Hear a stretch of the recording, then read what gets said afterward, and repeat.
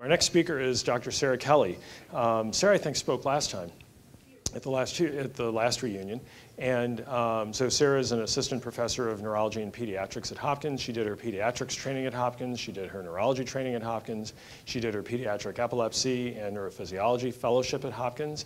And we are absolutely thrilled to have her on board. She's standing behind me. She's really been a phenomenal, it's been really phenomenal watching her, first as a resident, then coming up as a fellow, and now as a partner. And I'd say she's actually best in her role as a colleague.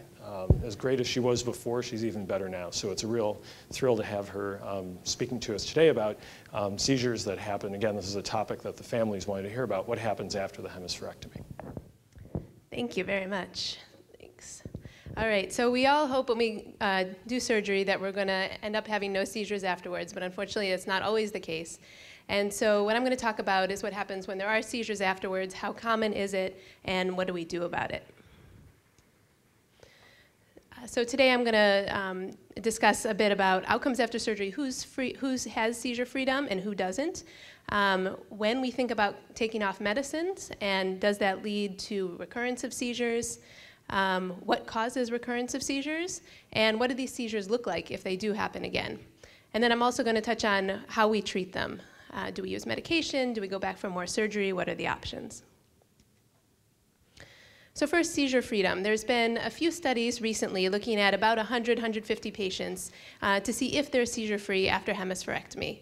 And in those studies, about 55 to 60% of the patients they looked at who had hemispherectomy for all types of reasons were seizure-free.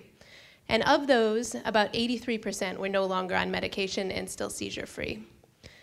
And then of the 40 or so percent who weren't seizure-free, there was still a good number, about 13%, who had greater than 90% seizure reduction. So still a very good improvement. And then if you look at older studies that look at the same thing, these are all very similar results. So there don't seem to be any changes in seizure freedom recently. So who of the groups who have hemispherectomies are more likely to be seizure-free?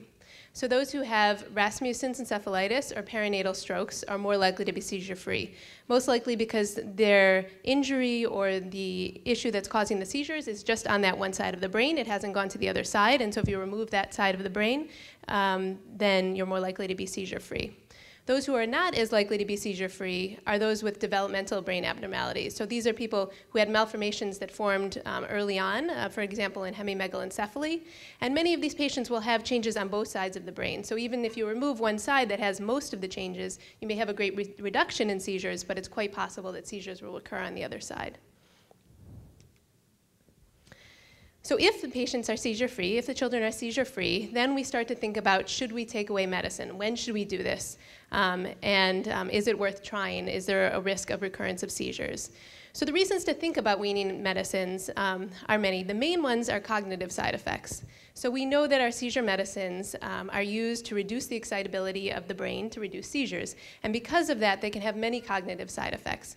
They can cause people to be sleepy, fatigued. They can have more trouble with learning, more trouble getting their words out, more trouble thinking.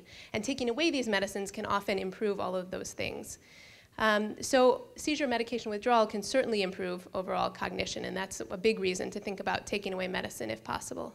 There's also other long-term toxicity of medication.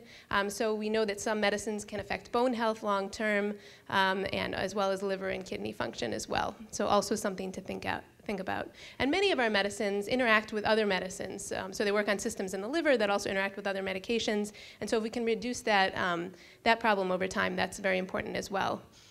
And also thinking about the ongoing costs. So there's the cost of buying medication, of course, but then there's also the cost of lab monitoring. As time goes on, these certainly can add up. But why may we not want to wean? So there's the concern that seizures are going to recur. Do we have seizures under control because we did the surgery and because medications are helping to prevent anything from breaking through? And by taking away medicine, there's going to be increased anxiety. Are we not as protected as well from seizure recurrence? And then the other question that comes up is, if you are seizure-free, you take away medicine and seizures recur, what is the likelihood that you're going to be able to regain that seizure freedom? So there's been a couple studies of a large group of people looking at all sorts of patients who've had seizure surgery, not just hemispherectomies, but temporal lobectomies and other things as well. And the question is, does weaning medication affect the chances of remaining seizure-free?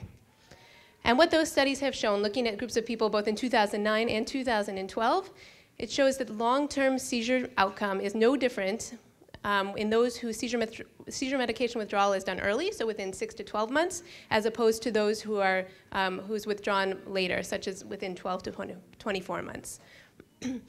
But we do see that people who are going to recur earlier. So the thought is that early seizure medication withdrawal maybe unmasks a surgical failure, so a patient who is going to have breakthrough seizures off medicine will have it regardless of whether or not you take away the medicine early or late. However, it doesn't increase the likelihood that you're going to recur. So how long should we wait? So there is a couple studies looking at this. There's one specifically that looked at children and children after seizure surgery, and this is, again, all types of seizure surgery, not just hemispherectomy, although in all of these studies, hemispherectomy was included.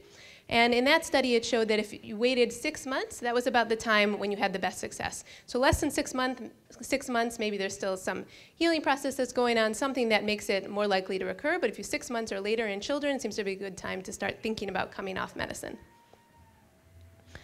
And so why do seizures recur if they do recur after coming off medication? And these are the main causes, which I'll touch on each individually in a minute.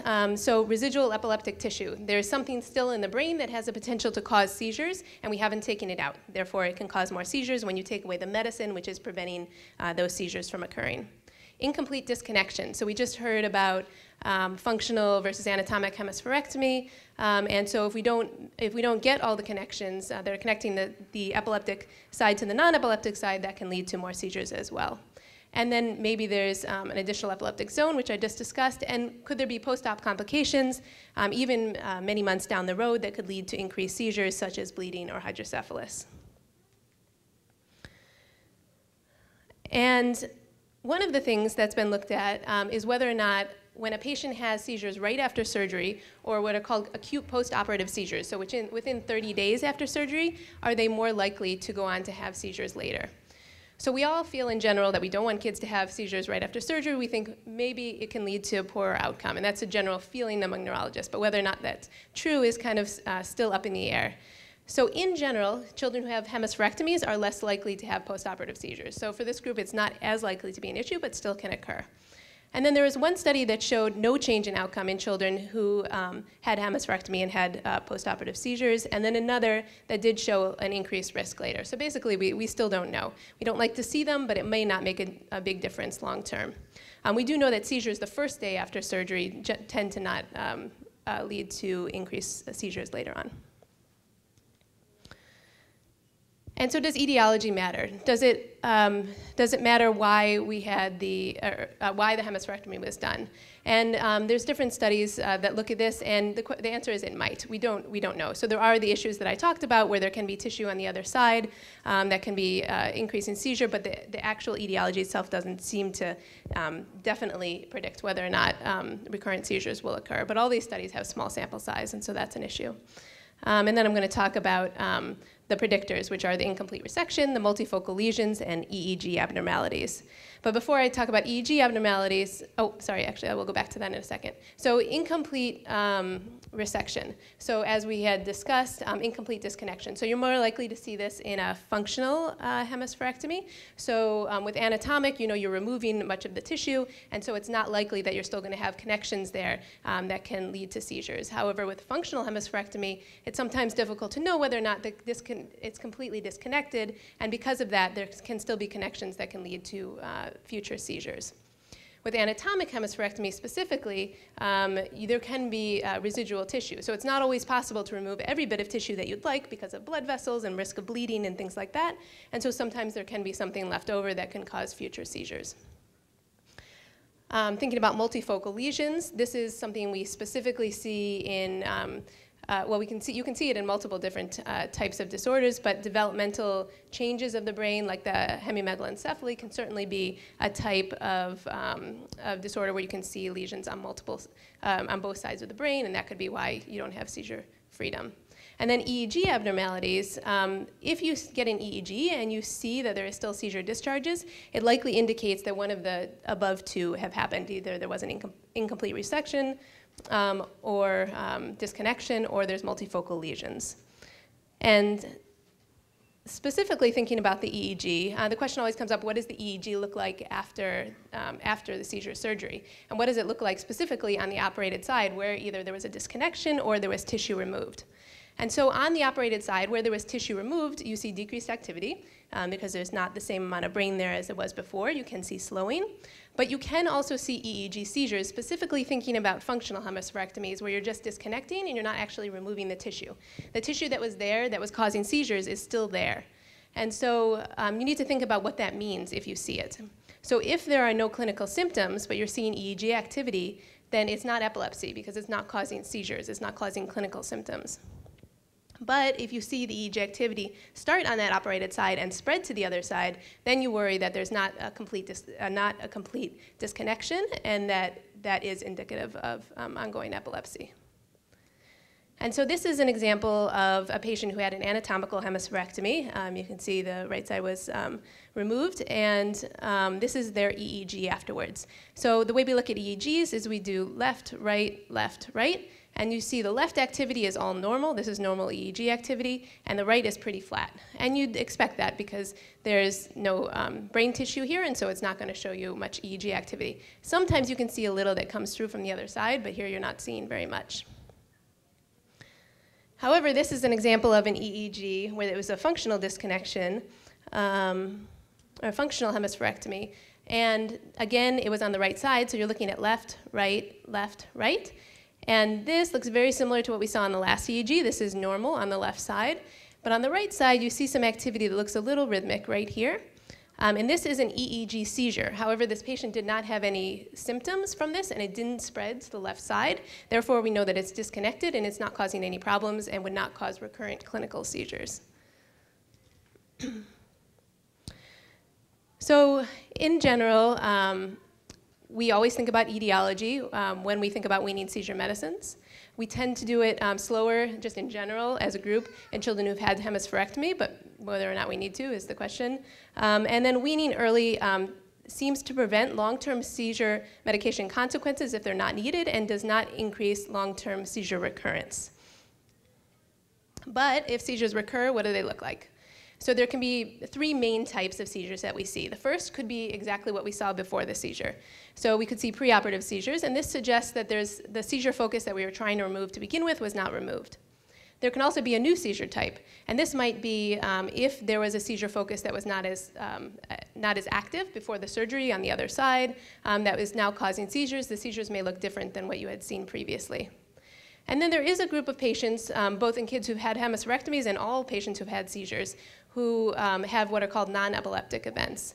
And these are paroxysmal events that look like seizures, often look different than the typical epileptic seizures that the patient has, but can look very similar, and occur in all types of, a percentage of all patients who have seizures. So that's also something to look out for.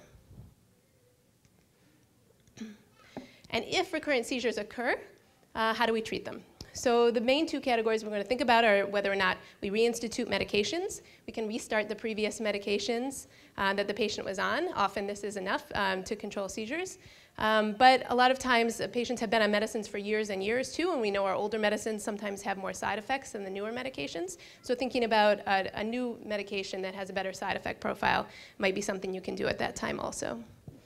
And then can you regain seizure control if seizures recur after discontinuation of medicine? And so looking at a whole group of patients who've had seizure surgery, not just hemispherectomy, it shows that there's a very good chance of regaining seizure freedom. So up to 97% of patients will regain seizure freedom with restarting medication if seizures recur after withdrawal.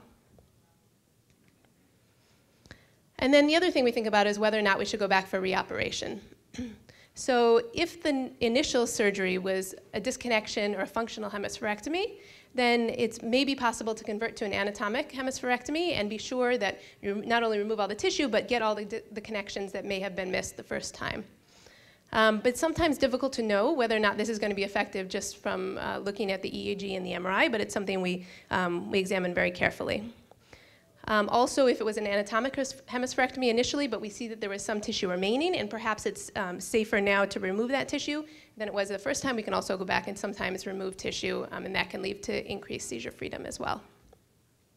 And looking at studies of reoperation of children who've had hemispherectomies, up to 50% of those patients were seizure-free after reoperation. And a very large proportion of them also were greater than 90% seizure-free. So certainly can be quite helpful to go back for surgery after, if the initial surgery fails and there's recurrence of seizures. So in summary, over half of patients are seizure-free after their initial hemispherectomy. Weaning medication is certainly possible and is recommended to prevent short and long-term side effects of medication if possible. And persistent or recurrent seizures can be due to incomplete disconnection, and reoperation should be considered at that time.